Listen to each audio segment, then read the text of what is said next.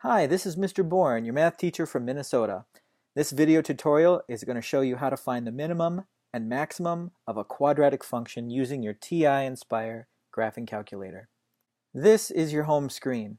What you're seeing here is where you can choose to create new documents or create new apps within documents for the purpose of doing your math.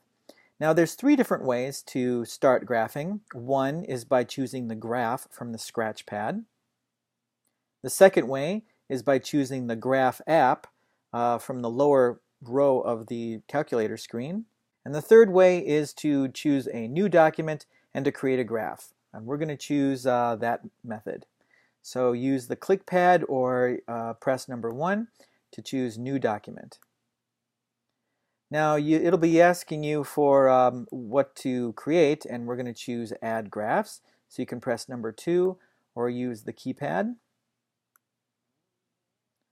And here we go. The top line of the screen is prompting you to enter a function. So here's where you can put it in. X squared plus 3x minus 12. And then press the enter key. And here's your quadratic function. It's a parabola and it opens upward, so it has a minimum. But unfortunately, the minimum is out of view of the screen.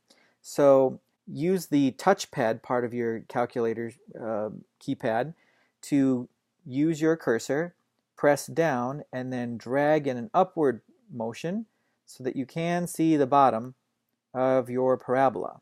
And there we go. That's pretty good. Now to find the minimum of your parabola. Press the menu key, and we're going to choose Analyze Graph, number 6. And here we go. We want to find the minimum. All right, now it's asking you for a lower bound. And as you move the cursor over the screen, it's asking you to define a region. So you're going to position this to the left of the lowest point of your function, and then either click or press enter.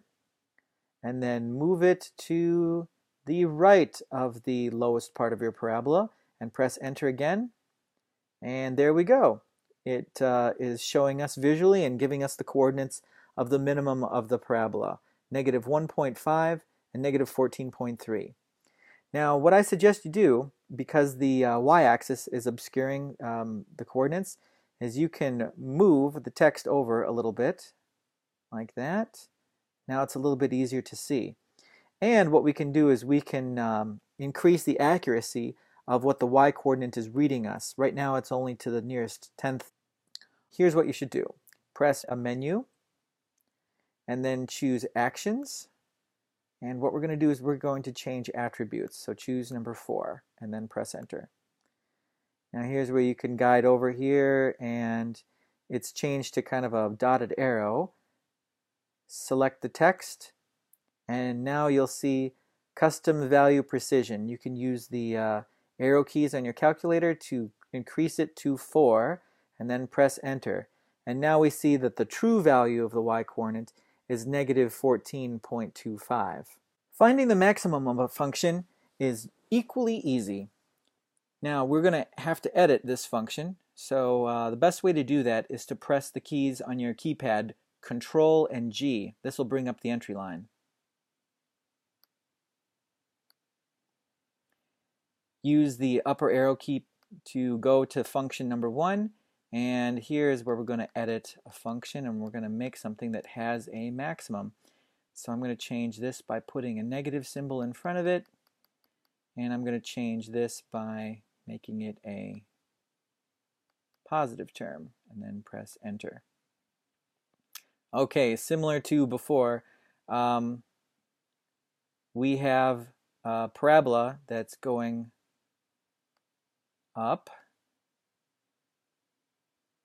and we want to find the maximum of this function.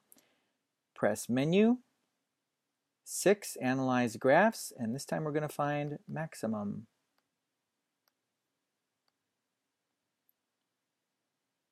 Set your lower boundary and upper boundary, and you can move this text over a little bit.